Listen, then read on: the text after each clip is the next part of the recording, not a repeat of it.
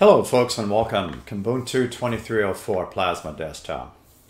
So today I'm going to be talking about installing mouse pointers or cursors manually. This happens sometimes when you are using the automated method and it fails. I'll show you where the folder is located and how you can do this all manually also. Anyways folks, welcome. The video will be more than 2 minutes. They all have timelines and chapters. I'm going to use Alt F4. Hopefully you've done reading that. So I'm going to be talking about this method here under Appearance, under Cursors, installing mouse cursors. So a lot of you folks will go in here and go, okay, these are good enough for me, and some folks will not. And they go, I want some new ones, get new cursors. They go in here and they look at the different ways of downloading stuff and hit install. And maybe something goes wrong. It fails. There's a disclaimer in here.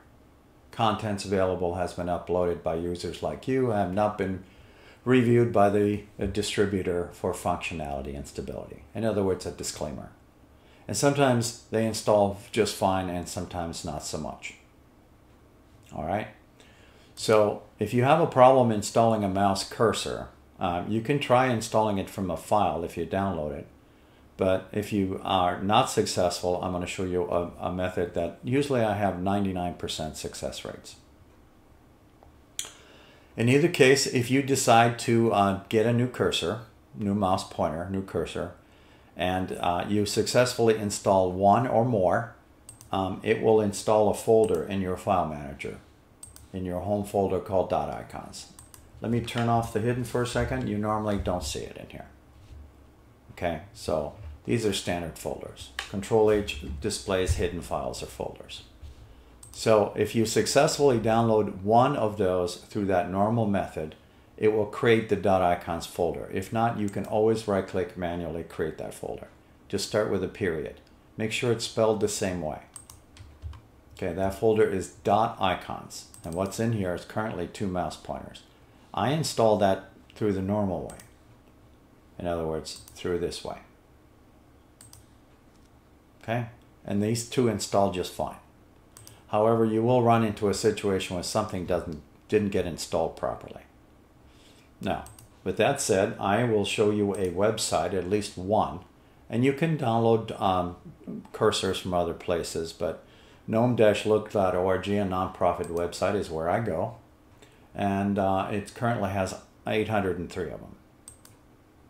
I believe most of these distributions get their mouse cursors usually from a similar database, if not the same one.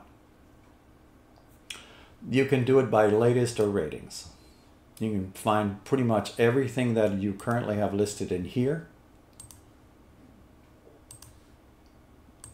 also through this website. All you got to do is look at the name. So if you have a failure in here, you may want to go take a look at that in here. Okay, so I believe I'm using something similar to this thing. It's just a different color. Okay, but more importantly, you can download 800 and something of these. So you'd go here, for instance. This one's got, looks like 19 different colors, and you can just download one of these. Now, I want you to notice that they're all compressed. Like that one is in tar GZ. So if I were to go backwards and pick another one, find another one here. And let's see if these are a little, okay, that one is, you can see for the Windows cursors in zip, but this is in tar GZ also. And then I'm going to go back and find one more somewhere. Just trying to show you that a lot of the developers compress things a little bit differently. Of course, I'm picking all the ones that are in tar GZ as a bad example. But I will find one that actually has a different compression.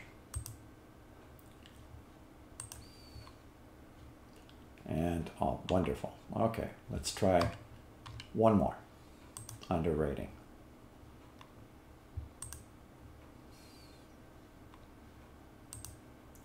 Okay, fine.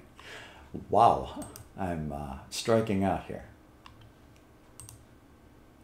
Okay, here's one with tar.xz, or at least you get the idea.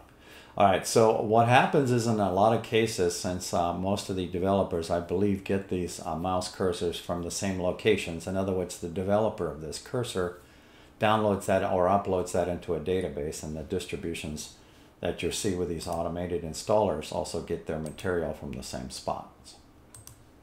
Okay, and that's a lot of times what happens when you get the new cursors and you're doing the install part. It doesn't uncompress properly. And that's my belief, is what happens. But in either case, you would just do that and then download. Right now it's just preparing for the download, and as soon as that finishes counting down, it will allow me to click on that. So you can download that. So one of the the one I'm going to use is called Radioactive. It has a very good explanation of what I've been explaining. So the stuff should go into your .icons folder is what I'm getting at. I'll resize that a little bit. So .icons, in other words, your home folder, .icons. Okay, so whether you create this folder yourself or the system created it for you, it doesn't matter. Put your mouse cursors in here, mouse pointers. You can also put icon themes in here, but I'm talking about cursors, mouse pointers today. All right, this only has one file, so what I'm going to do is point to it. So it's in tar.gz. Click and download. I'm not going to wait until this finishes.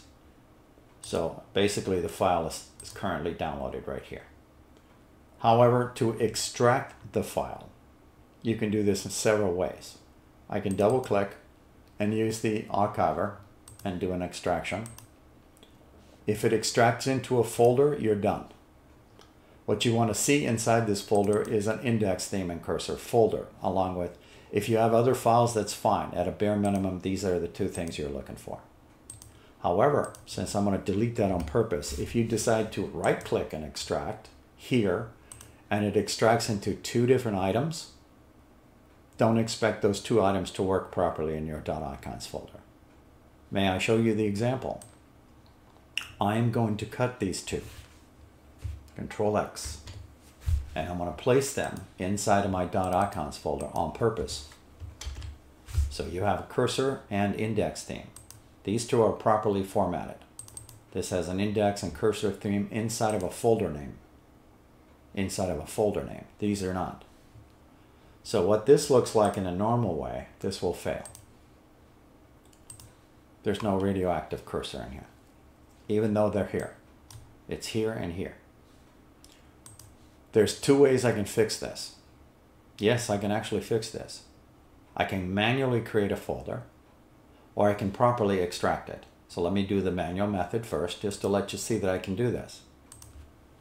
I normally have a 99% success rate if I do this. I don't recommend extracting and dumping these in here though. I'm going to call it radio, lowercase, doesn't matter.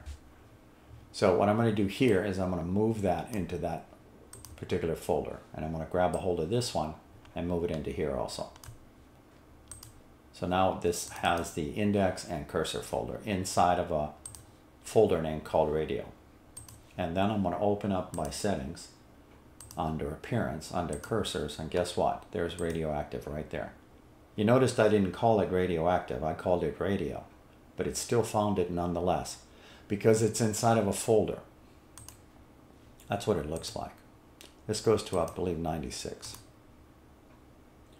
Anytime you either install these manually or you pick them manually or from the system, it doesn't matter. You should always log out of your system.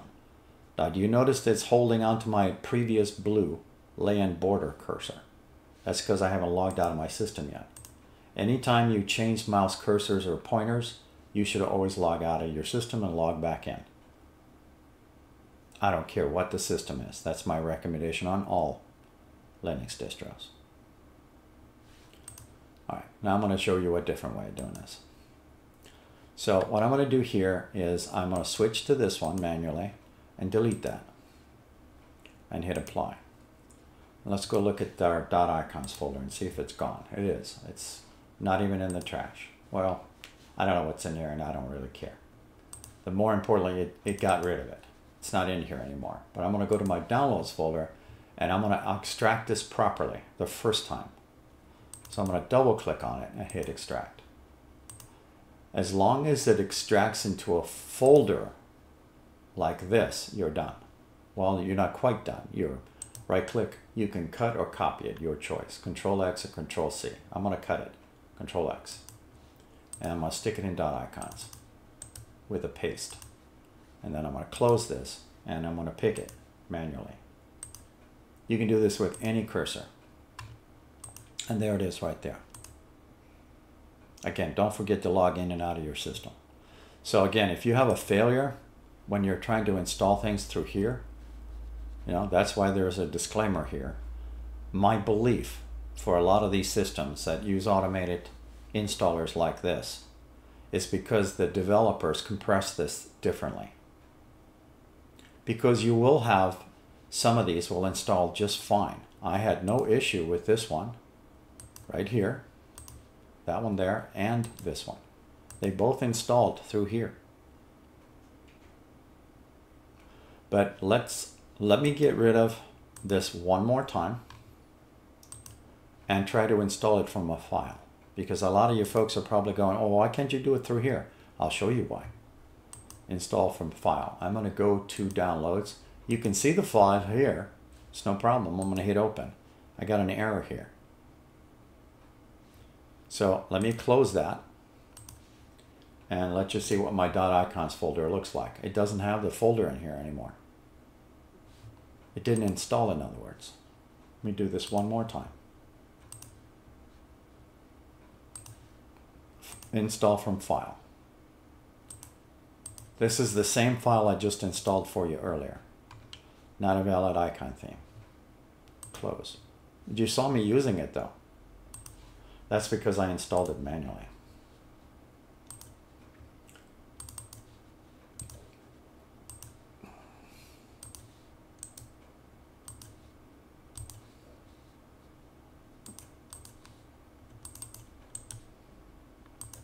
Okay, back in here. As long as it's in a folder, I should be able to see it now. And use it. And there it is, right there. Don't forget to log in and out of your system. By the way, this goes to 96 also. Just wanted to point out the size factor. It's quite large, actually. Okay. So my synopsis is this. If you can't get it installed through here or here, try your file manager using the procedures I just showed you. All right. Alt and F4. Thank you for watching.